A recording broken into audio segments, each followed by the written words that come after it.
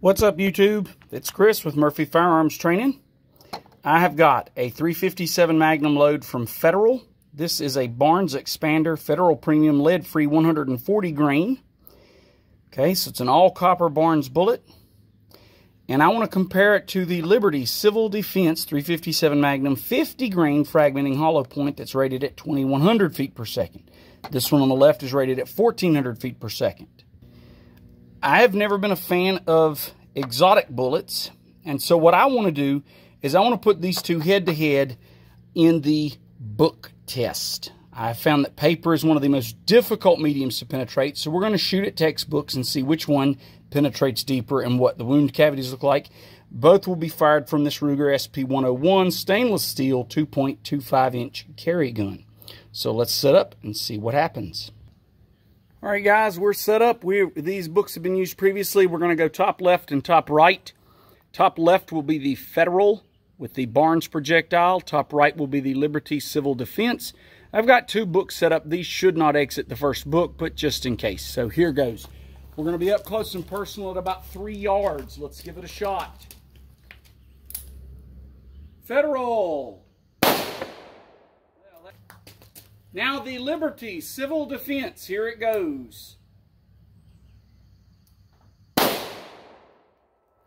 Okay.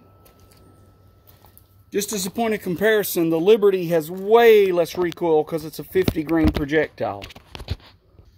Here are our hits. This will be the 357 Magnum Barnes 140 grain copper, and this is the Liberty Civil Defense.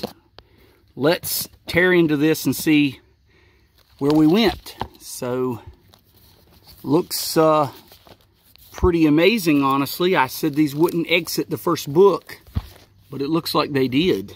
So through and through for both projectiles, which is absolutely amazing for that 50 grainer. I would have never believed a 50 grain projectile could go through an entire textbook. That's why we set up a second one. That's amazing. So that entire book, both projectiles went all the way through. So here's our Federal copper, and here's our Liberty. Let's tear into this second book and see where these go. So got it open, and we're going to start turning pages and see. And it looks like here is our Liberty. So not too deep into the second book. It did clog, but wow, look at that. And the Federal is still going. Let's make sure it didn't go out the back. It did not, but that's impressive. So there's where I found the Liberty. And that many more pages, there's where I find the Federal. Also clogged, also quite warm. And you see the Liberty's damage is kind of petering out, and the Federal's is still pretty solid there.